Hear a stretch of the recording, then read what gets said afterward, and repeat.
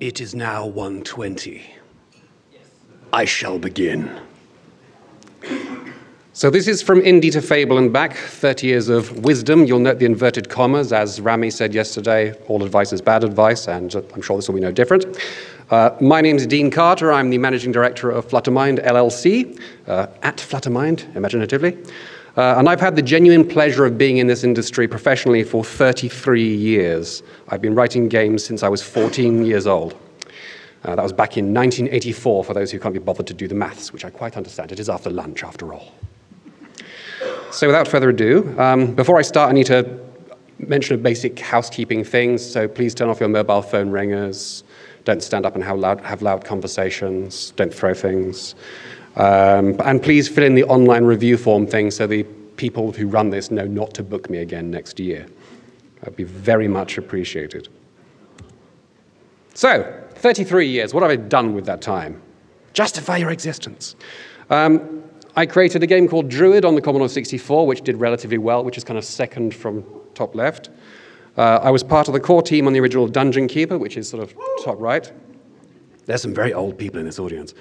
I started the Fable franchise with my brother Simon and Ian Lovett, who are both down there. If you want to throw things at them, it's fine. That is allowed. I wrote Inkaboto, which is game bottom middle, which did really well, and I loved making it. And my current project is a game called Wardenclyffe, which is bottom right over there with the weird bunny thing. You'll see the bunny theme revisited several times during this. So I've worked in companies of all scales, tiny, solo, bedroom, 80s, indie things, you know, those nerdy pictures you see from that period of time, and all the way up through AAA to kind of EA, and Microsoft. And so I've kind of seen it all several times in one form or another. But before I go on, I'd actually like to ask the audience a few questions so I get to know you all a little better. How many people here have released a game professionally? How many people have released a game here unprofessionally? Yeah, it's a more difficult one to ask. Yeah, I'm both. How many of you would self-define as artists? Okay, the stoned, well-dressed ones. Right. How many of you would define yourselves as coders, people who tap away at keys? A lot of you, good Lord. Yeah, you're the pale, precise ones, right? And how many of you are solo developers, people who don't let anybody else into your life because you're complete control freaks? Yeah, okay, right. Yeah, they're the lonely, haunted-looking ones. I feel your pain. That's me nowadays. Okay, thank you for that. This talk isn't like a lot of other talks. It's not how to make lots of money. It's not a Survivor Bias, the opera, or whatever else somebody's doing down the road. It's just a collection of weird stuff I've learned along the way that I kind of wish I'd known a little bit earlier and would have made my life a little bit easier. So with that, let's take a look at the first thing I learned. So, start as you mean to go on, that's what I say. My first game, Rockman, made $7,500 for 2 weeks of work. Yay. 1985. I worked out that I could make 26 games a year, which was $195,000 or, ka-ching, $438,077 in today's money. Good Lord. See, my takeaway really should have been I was a complete idiot, because even in the 80s, making games profitably was nearly impossible. I really should read these sentences and then write them. Even the best 80s developers only got 12 to 14% royalties for a finished game. That is literally, you'd end up with a situation like this. Hello, Mr. Publisher. I've got a game. Have you finished it? Yes. I'll have that then. I'll give you 12%. Thank you. And that was it. That was your relationship. You had no control over covers, absolutely nothing. It was very, very hard to make money. And so that's why a lot of people of my age who come from my background kind of went, stuff this, and went and did something more profitable instead. Everything is cyclic, and I know a lot of developers here are struggling again to make money. It's nothing new, but this time you've got a larger audience, you've got more distribution channels, and you have decades of development to learn from, decades of mistakes I have made and people like me. You can avoid making them. So, again, I should have practiced the order of that a bit better too. So, moving on from that, this is one of the things I really should have learned a bit quicker. This started with my very, very first game, again, Rockman, which when I was developing it, looked like this. Now, you'll notice a couple of things. The artists there are kind of crossing their arms and biting their lips and kind of going, his light sources are coming from all sorts of different directions. He clearly has a very poor grasp of shadow and form. The more keen-eyed amongst you will notice it's in black and white. And this was on a ZX Spectrum, which wasn't black and white. So why was it black and white? Because I was poor, and my family were poor, and my development machine was literally a ZX Spectrum and a black and white television set. Now, the problem here is I forgot that a majority of my audience were not poor people like me with a black and white TV set. So when they got to play the game, it looked like this. I'm now going to use a quote from a review. Hideously garish graphics. I was 15. It hurt. But the takeaway here really should have been players see things completely differently to you as a developer. Your development environment is not representative of the final experience the player's going to have. A black and white TV was not representative of my player's final hardware, and while nobody here is developing in black and white, unless for artistic reasons, it's important to remember that, I did not hit anything, it is important to remember players perceive things completely differently to you. Your players are not hunched over a copy of Unity with grey borders surrounding a tiny screen. Your players are not looking for bugs. Your players have not seen the same scenarios 50 times over that day alone. If you forget that, it can lead to complexity and difficulty creep, so watch out. And then there's the real world to take into consideration. Your real players lounge on a sofa or relax near their PC, probably with a beer. Real players don't pay attention or understand that crucial information is crucial. Real players go on holiday and need to remember what they were doing when they return.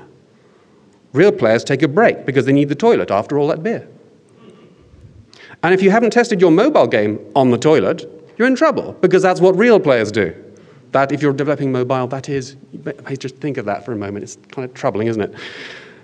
And finally, the most humbling thing of all is real players don't care about your game as much as you do. That's just the way the world is.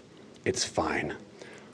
Fundamentally, players live inside their own brains and not yours.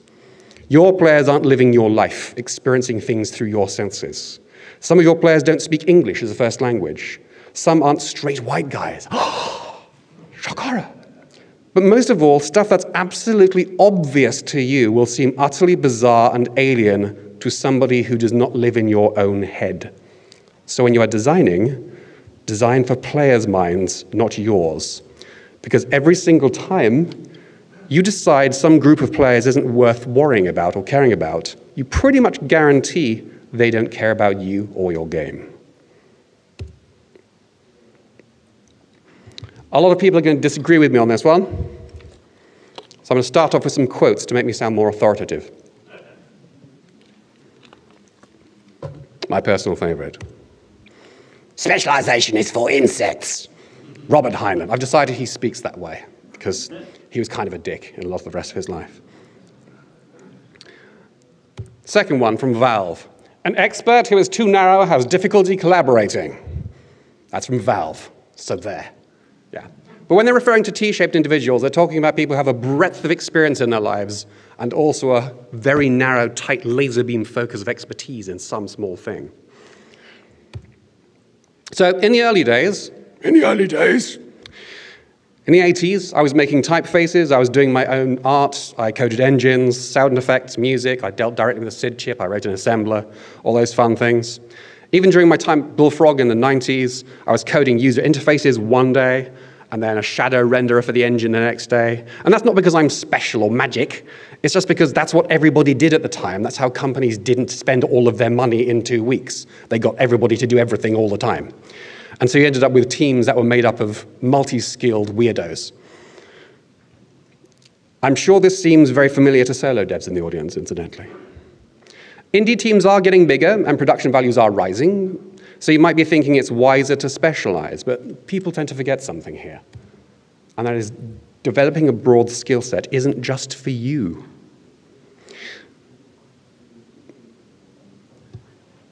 Large teams require collaboration and clear communication beyond anything else.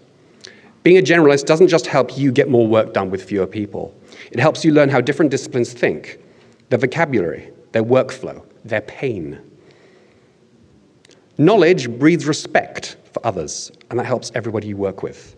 It stops you making assumptions about how difficult a task is. It stops you saying just. Can you just make the main character run 10% faster? But that'll break the engine. Oh, just do it. Can you just make all the reds a bit brighter in all the art? There's 42 gigs worth of textures. Every time you say just, you suggest you know that a task is easy. It might not be. And if you don't know that, you should shut up. Learning more about others' areas of work makes you less of an arse to work with. So there's a good reason. I also personally believe that ignorance is an energy, so use it. Those of you who put up your hands saying you're coders or artists or whatever else, I know I didn't mention designers, I love you too, worry not. Don't forget that most of all, you are human. You were designed to adapt. You can do pretty much anything if you put your mind to it. If you're sitting there saying, I can't do art or maths or coding or whatever else, I said all those things at one point in my career, and I was wrong every single time because I'm an idiot, as I said earlier. At various points, I was convinced I would never learn how to do 3D vector maths from scratch. I would never learn about music theory and production, or color theory, as you saw in Rockman earlier. Not a good start. In each case, I was wrong. So be a human. Learn a skill outside your area of specialty. This is my challenge to you today. If you're a programmer, learn to make a 3D model and get it in-game. It's a pain in the ass. If you're an artist, learn how to code something in Lua. Free engines like Love2D exist. They're fantastic and very easy to use, so have a go.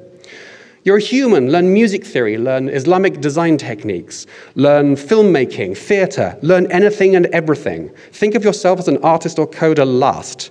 Be a human first, because that's what you are, and that's the most valuable thing about you.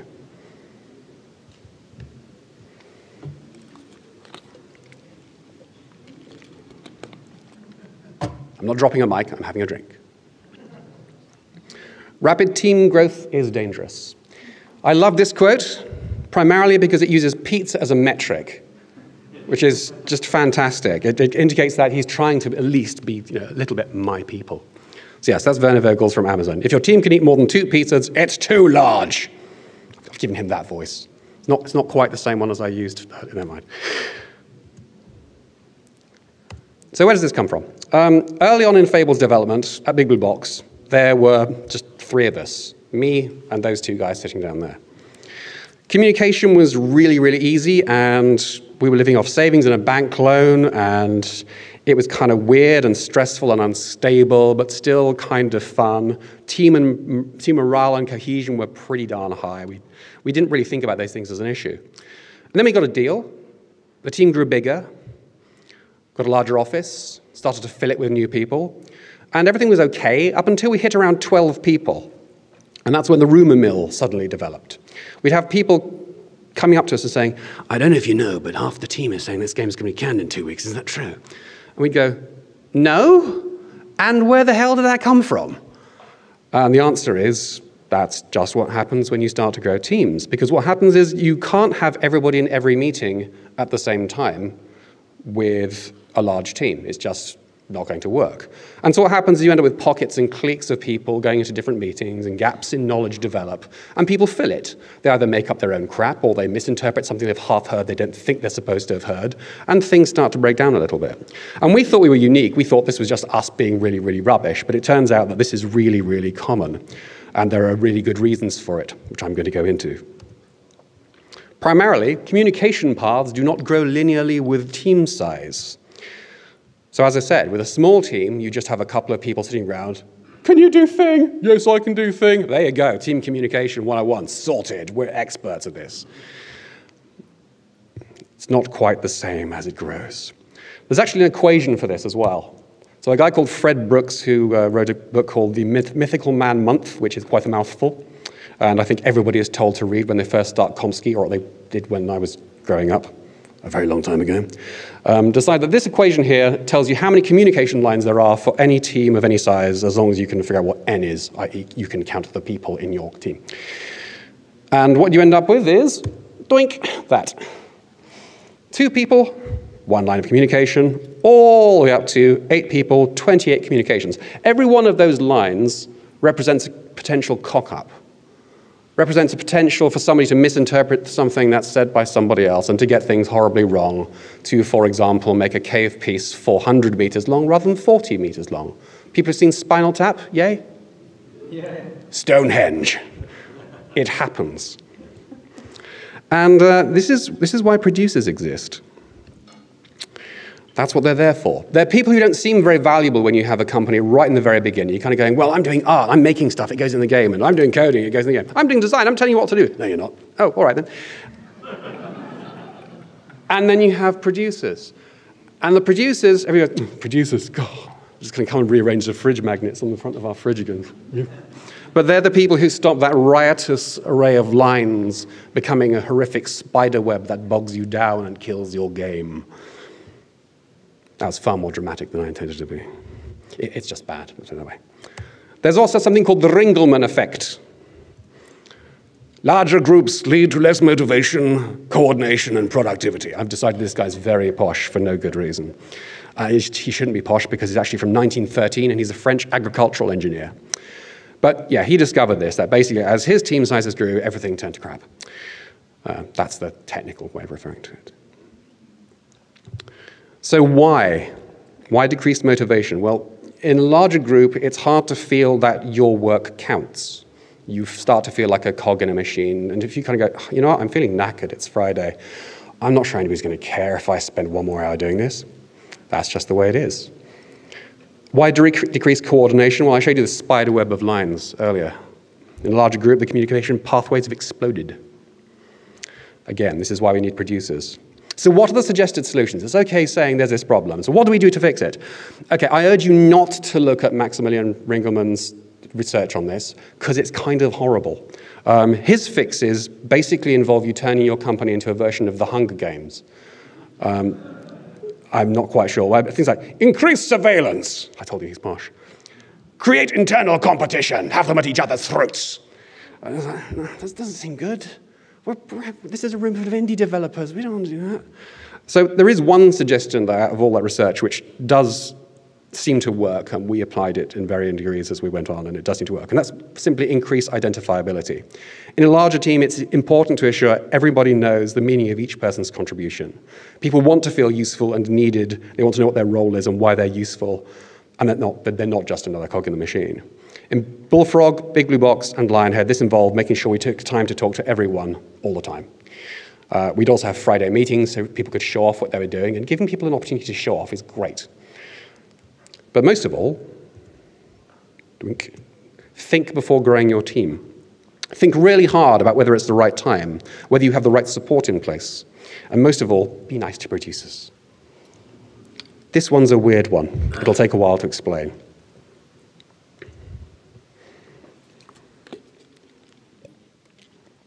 Let that one sink in. So excellence has a cost. On Fable, I once asked an animator for a digging animation. Simple request. What I got back was a Pixar-quality, 12-second animation of a tired farm laborer resting on his shovel, wiping his brow, pushing the spade into the earth, levering up a chunk of turf, and suffering from acute back pain. It was beautiful. It was beautiful. It was characterful. It was art. It was useless. Because this was the player's dig animation. The player's going to see that thing 100 times or more in the game. It wasn't just too long, it was also far too specific. I had to ask for the animation to be made more bland, duller. Just think how counterintuitive that sounds from you. I mean, hello, I'm really sorry. Can you just like make it really... Like, I know like, all the back, like, can you... It's just weird.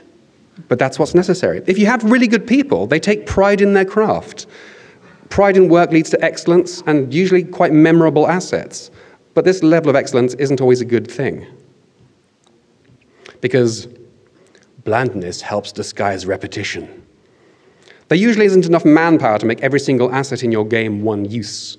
And if you're reusing assets, specificity is really bad, because people's brains are designed to spot patterns in both visuals and audio. Players notice NPCs talking about having taken an arrow to the knee for the 500th time.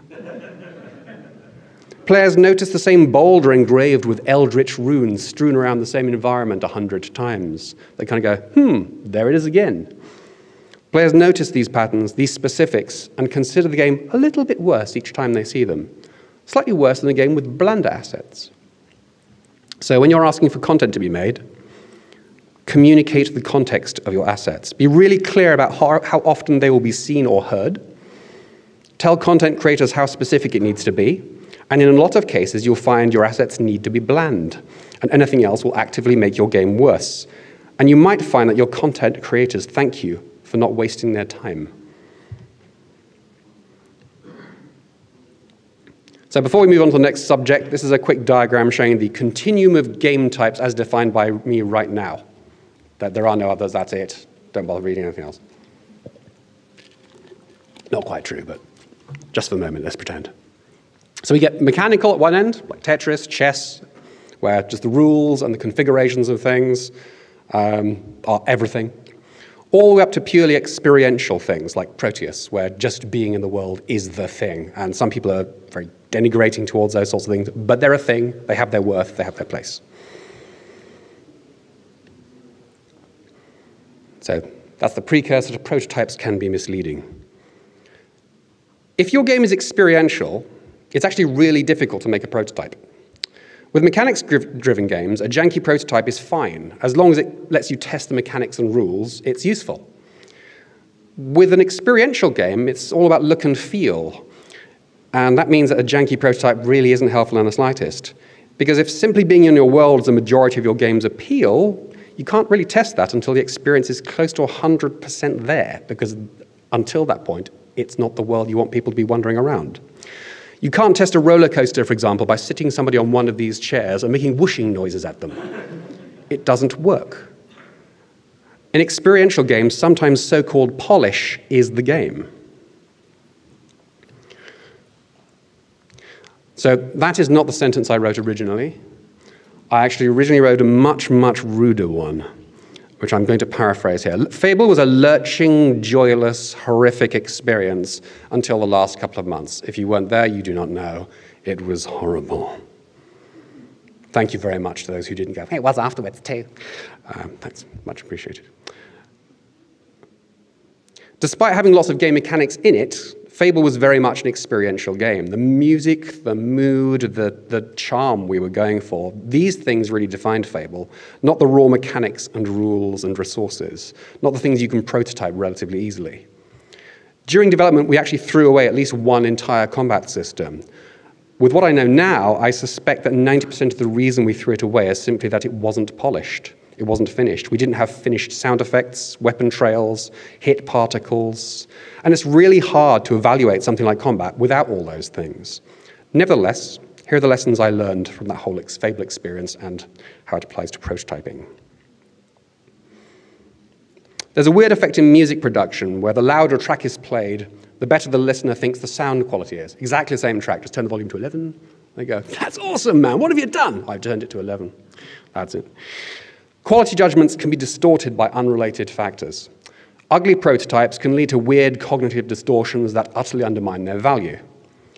For experiential games, a bland prototype is often better than an ugly one. If you don't have representative graphics, prototype without graphics. Use plain boxes and spheres instead. If you have to, keep the prototype completely separate from the rest of the things in the game so you can judge it in isolation. Most importantly, define the prototype's success criteria so you reject for the right reasons. Before you start, make sure you know, are you prototyping something experiential? What is the scope of your prototype? Have you defined success? If success isn't even achievable at this point, be especially careful and possibly think again about doing a prototype. Worst thing about experiential games, incidentally, is that you might have to rely on faith for considerably longer than is comfortable, but that's okay. That's what experiential games are like. Art style is more important than you think. I'm sure artists are here going, well, I think art style is quite important, actually, so I doubt it's more important than I think.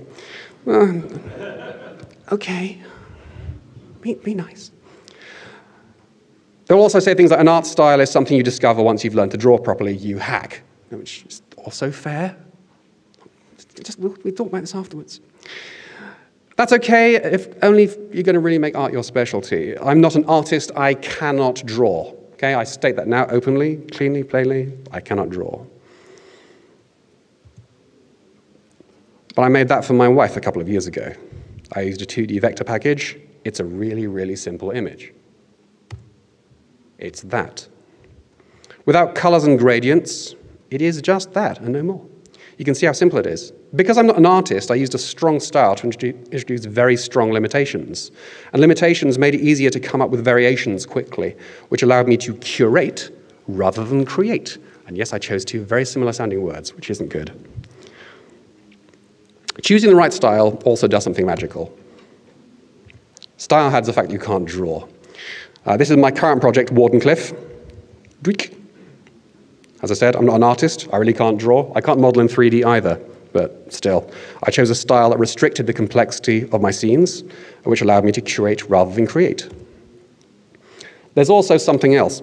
Successful games often have a very, very strong visual style. My brother and I did a little test quite regularly called the 1-inch test, which isn't as rude as it sounds.